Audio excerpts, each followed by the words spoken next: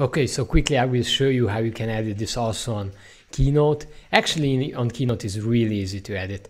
So all you gotta do is go right click and open with Keynote, open that file with Keynote, and then next you go to View and then click on Show Object List.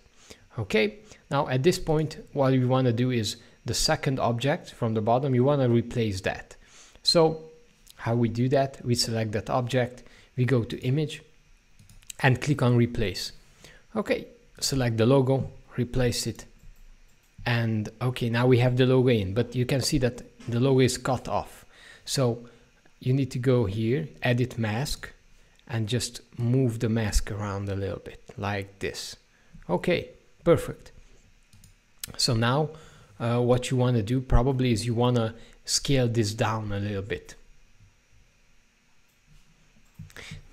Now to scale this down, you need to move up the logo for a while until we edit it, and just drag these sliders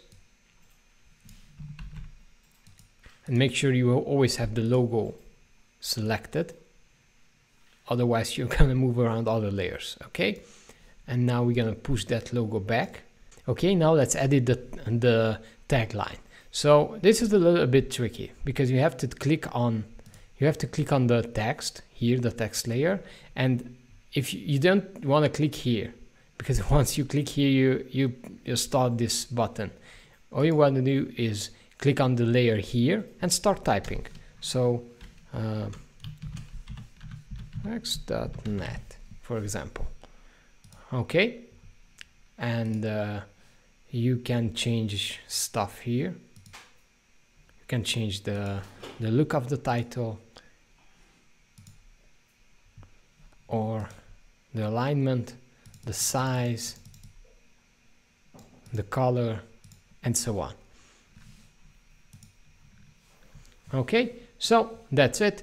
And now what you want to do is just export the video to a movie here. Okay, put it to full HD and click next, and then you can just select the place where you want to save it and save it. Okay, now the movie is being exported. Okay, so our video is ready. You can check it out here. It also has audio, it has sound effects, and there we have it, and there's the logo, and there we have our tagline.